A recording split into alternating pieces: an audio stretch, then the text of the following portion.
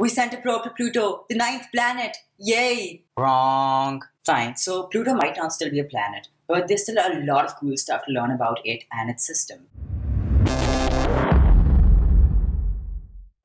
Hi, I'm Advay, and tonight I'm talking about the Pluto system and the New Horizons probe that was launched in 2006 and flew by in Pluto in 2015. I'm going to start off by addressing the elephant in the room. Or rather, dwarf elephant.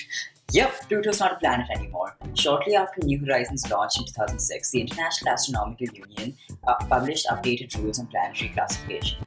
As per the new rules, a planet had to orbit the Sun, have sufficient mass to attain hydrostatic equilibrium, that means to be round, and have cleared the neighborhood around its orbit. The third rule is what caused Pluto's classification to change. In fact, Pluto is not the only X-planet. Ceres, Makemake, Sedna, Eris and others also lost their planetary status due to this third criterion. Ceres is now a dwarf planet and the largest object in the asteroid belt.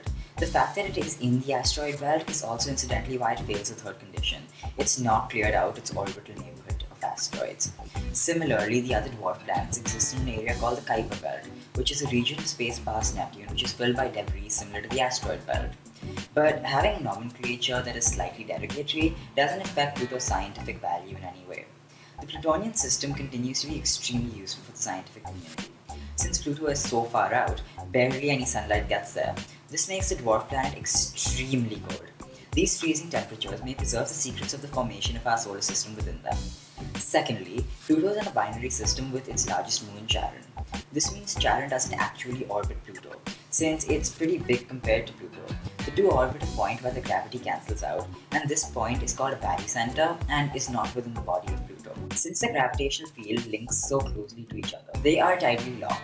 This means they always have the same sides facing each other. This phenomenon also occurs in the Earth-Moon system, and this is the reason why we always see the same side of the moon. Okay, I'm gonna go off a bit of a tangent over here about Charon. Charon! You are so cool! You're like a fandom that came to life and became a moon.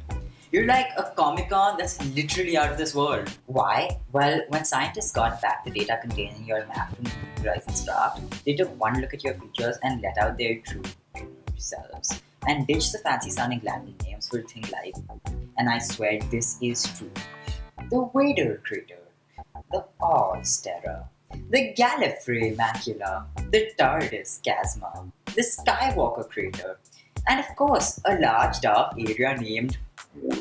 But I digress. Apart from Charon, Pluto also has 4 other moons that we know of. But these guys are really small. Nix and Hydra were discovered in 2005.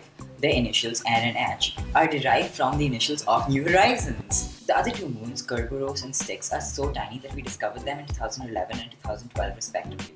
That's half a decade after New Horizons was launched. Okay, now getting back to the craft itself. New Horizons is an incredibly fascinating craft.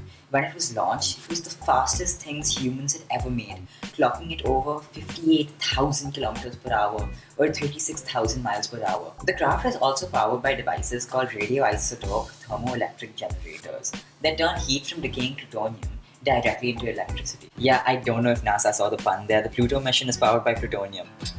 The energy generated from the source is then used to power an array of instruments, including cameras, spectroscopes, and telescopes. The information then took nearly 5 hours to be beamed back to Earth and gave us our best pictures of Pluto yet, as well as scientific data such as atmospheric composition and tectonic activity.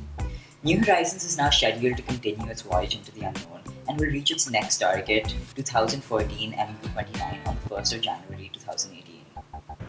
Hey, we hope you found this video fun/informative/useful. If you want more cool content, click up here to watch a video randomly chosen by YouTube's algorithm. If you want to subscribe, click up here. We'll see you in the next video, but until then, good night, sleep tight, and don't let the C-Mix Hilarious bite.